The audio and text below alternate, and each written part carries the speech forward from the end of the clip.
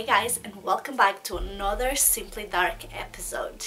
Before I get started, I would just like to wish you guys a very happy new year. This is my first video of 2020 and I cannot tell you guys how excited I am to keep doing the Simply Dark series for you, and I have so many interesting topics to talk about throughout this new year. So if you've been enjoying the Simply Dark series so far, buckle up because I have many more to come. Now, today I am going to be covering a true crime case of a missing boy called Rui Pedro that happened many years ago back in Portugal. This is the most infamous missing child case in Portugal, and it is still unsolved today. I decided to cover this case here on my channel because it is actually a case very close to my heart. I've been debating about doing this case or not for a really long time, but I think that videos like that really helps, bring cases that nobody talks about anymore to light again, and maybe by keeping the word out there, this will help in some way. So this case happened more than 20 years ago, and I cannot tell you how much I admire Rui Pedro parents for never giving up. Still this day, they are still looking for their child, they are still talking on social media, they are still talking on TV, they are still trying to do something. Now, like I said before, this case is really close to my heart, not only because I lived really close to the family when I was living back in Portugal, but I actually know Rui Pedro's grandma, so that just makes this case extra special to me. Now let's get into it. Everything started on March 4, 1998 in Lousada, a small town in north of Portugal. At around 2 p.m, Rui Pedro grabbed his bike and went to his mom's work right across the street from their home. He wanted to ask permission to go out with his friend Afonso Dias, which was 21 years old at the time. Apparently, Rui Pedro knew Afonso for little over a year and they hung out together frequently, so his family knew Afonso as well. Which to me sounds a little bit sketchy, like why on earth would a 21-year-old hang out that frequently with an 11-year-old? Like, there's a huge age gap there. In fact, several of Rui Pedro's friends also thought that it was kind of weird, and they reported that Afonso was incredibly obsessed with Rui Pedro, especially in the 2 weeks prior his disappearance. And they also claimed that he knew a lot about Rui Pedro's life, where he was, who was he with, and even what he had planned for the next day. Anyway, Rui Pedro's mom refused his request and told him to go play on the field behind her office instead. So behind her work there was a big field that it was actually like a horse tracking field, and it was normal for Rui Pedro and his friends to play there. So his mom just told him, look, you can't play with him, you can't go anywhere with him, just go and play in the field so I can keep an eye on you. Later that afternoon, Rui Pedro was supposed to have a lesson with a tutor at around 5 p.m, but he never showed up. At around 6 p.m, the tutor decides to call his mom and let her know that Rui Pedro is not there for his usual lesson. Rui Pedro's mom found this extremely strange and knew immediately that something was wrong, as he has never skipped a lesson before. The police got then contacted, word immediately spread across the neighborhood, and searches to find the boy began. During the search, a neighbor finds Rui Pedro's bike hidden in the bushes on the field behind his mom's work, exactly the place where his mom told him to ride his bike. But but there was no sign of him at all. Since Rui Pedro's last words to his mom was to ask if he could go play with Afonso, everyone's attention turned on him. He was asked by the family if he had seen Rui Pedro, to which he very calmly replied he hadn't. However, later on, several friends recalled seeing Afonso talking to Rui Pedro at the field from inside a black Fiat Uno, exactly the place where Rui Pedro's bike was found earlier. Afonso didn't actually own a car, but on that day he had his brother's car with him, so he could take it to the annual inspection, almost like, you know, the MOT that we do here in the UK. So he was in charge of taking his brother's car to the inspection, but it was later confirmed by the police that he never actually showed up for the appointment. The police then took him to be interrogated, and when the interrogation was over, Rui Pedro's godfather confronted Afonso right there in the police station, offering him anything he wanted in exchange for an answer. And that is when Afonso says something that will for sure haunt this family forever. He said that if they wanted to find him, they should close all the borders of the country, as he was probably already far away, probably on his way to a foreign country. At this point, Rui Pedro's cousin, called André, gets in the middle of the conversation and starts talking about something that Afonso had said to both him and Rui Pedro. Afonso then gets really mad and tells André to shut up. However, André continues by saying that Afonso had invited both boys to go see some sex workers and to later on meet him at a place called Quinta Costilla. But André could not go because his mother also forbade him to do so. After this huge statement, police decides to talk with the sex worker and the three friends of Rui Pedro that saw him talking to Afonso on the black Fiat. And this is what the police took from their claims. Rui Pedro, André and Afonso were all together when Afonso offered to take them to sex workers. The boys accepted the invite and went to ask their mom's permission to go play with Afonso, which both said no. Unfortunately, Rui Pedro did not listen to his mom, and at 3 p.m. he was waiting for Afonso at the field. Afonso then arrives in his brother's Fiat Uno. Rui Pedro leaves his bike and gets into the car with Afonso. They stop on the highway 106 to Lustosa to talk to Alcina Diaz, to whom Afonso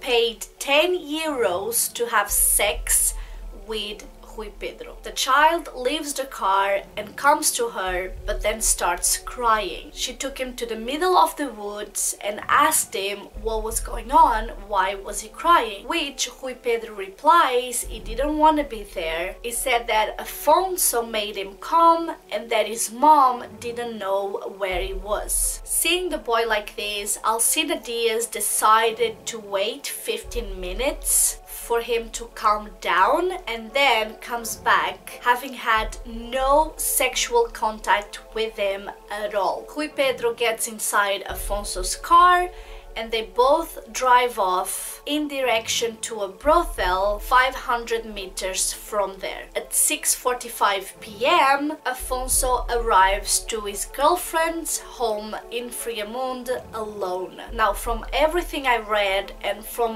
what Rui Pedro's godfather said, and I want to make clear here that a lot of what I'm saying today is based on Rui Pedro's godfather's statements, because he did like a mini documentary for a Portuguese show where it talks about everything. It was very close to Rui Pedro, so it tells everything about the story, which if I can find, I will leave it in the description box below for you to watch. So a lot of my research was based on his report of the situation, and he said that he was really disappointed at the Portuguese police. He said they did not do a good job at all. They did not only investigate this missing case properly, they also dismissed a lot of the reports that people were giving to them without apparent reason. So all the reports from Rui Pedro's friends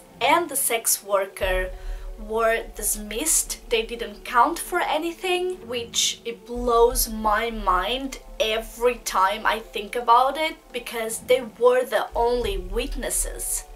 How can you dismiss the only witnesses in the case? But the thing is, this wasn't the only things that they dismissed in this case. There were a lot of other possible leads that they could follow and didn't, and I have a few examples for you. For example, there was a specific phone call where a child with a voice very similar to Rui Pedro's called his mom, and you could hear this child calling for his mom non-stop, like a desperate calling, only to have the phone taken away from him and the call disconnected by someone else. And police never tracked down this call. Like, how insane is that? I can't even imagine what his mom was feeling, like listening to someone who really sounds like your child calling for you and not being able to help and find him. I think it must be one of the most horrendous things you can go through in life. It's something like this. I can't even imagine. And then there was also a report from a journalist called Nuno Rogério that while in Disneyland on holiday with his family, he took a picture of his family on a ride. I think it was the Pinocchio ride. And on that photo, behind his family, you can see a boy that looks exactly like Rui Pedro's. And this boy is with a man all in red that was never identified. And it was never identified because the police never took this picture serious. Although his mom says that she's 100% sure that is Rui Pedro. Obviously these pictures were taken by the police, but nothing came out of it. Till this day, these pictures are just a suspicion. And now, the craziest thing that happened to me that police didn't seem to care was that in September of that same year, British police smashed the Wonderland Club. I don't know if you remember about it, but Wonderland Club was a huge international online pedophile ring which functioned almost like a database of pictures and videos, horrendous stuff. And this ring operated for about 4 years, and then thank God they got caught. And among these pictures they found, I think, a couple of them of Rui Pedro. These pictures of him were shown to the Portuguese police, they were shown to the family as well.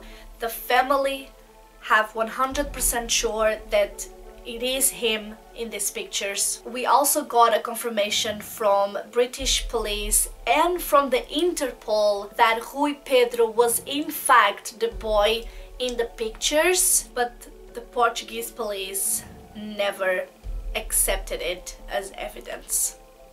Like, how insane is that? You have Interpol saying to you, this is Rui Pedro, we believe this is Rui Pedro, and the Portuguese police is just like, nah, I don't think so. So although these pictures are the only physical evidence of the whereabouts of Rui Pedro, for some strange unknown reason the Portuguese police dismissed this piece of evidence and didn't look through it as it should. Now, it wasn't until 2011 that the Portuguese police builds a case against Afonso Dias and takes the testimonies from Alcina, the sex worker, and from Rui Pedro's friends as credible witnesses. Maria de Fatima, who worked at the fire station nearby, was also a witness on this case, and she states that she saw Rui Pedro talking to a man inside a black car at around 2 p.m. Maria also reveals that on this day, Afonso visited her at the fire station after their encounter in the police station, and that he seemed really worried, asking her if she knew who he was and if she knew what his car looked like. Does it sound sketchy to you? It sure sounds sketchy to me. Also, Afonso Dias' alibi wasn't a credible one at all. He claims that Rui Pedro did not get inside his car, even though the three friends saw him going inside the car, and that he only drove to the nearby city called Passos de Ferreira and sat down on his car in front of a pharmacy store until he decided to go for a walk in the city since he liked it so much. And after that, he just drove to his girlfriend's place. Now, after the trial, Afonso Dias was sentenced to prison for 3 years. 3 years. But the truth about what happened to Rui Pedro was never told, as Afonso maintained his innocence throughout the years. Afonso is now out of jail, obviously, it's been many years. He's living a normal life. He actually lives close to my parents, which is insane to me, and it makes me not at peace because I do not believe in him at all. I think he sounds really sketchy.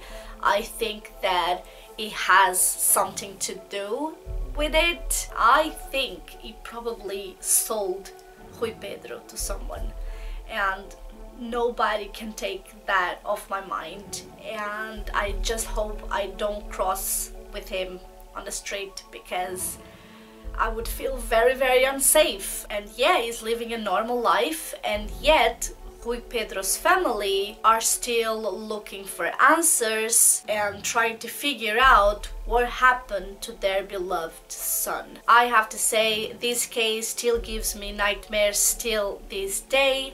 I have 2 little boys and I cannot imagine being in a position like this. But what do you guys think? What do you guys think about this whole situation? Do you believe that Afonso is innocent? Do you think 3 years in prison was enough? Is it Rui Pedro still out there somewhere? Let me know in the comments below what you guys think about all this. I know that this case is now closed by the authorities. They are not looking for Rui Pedro anymore. But that doesn't mean anything. That doesn't mean that we can't still find him. So if you know anything that you think it might be helpful, please don't hesitate in contact the police. That's it from me today, guys. Thank you so much for watching, and I will see you in my next episode.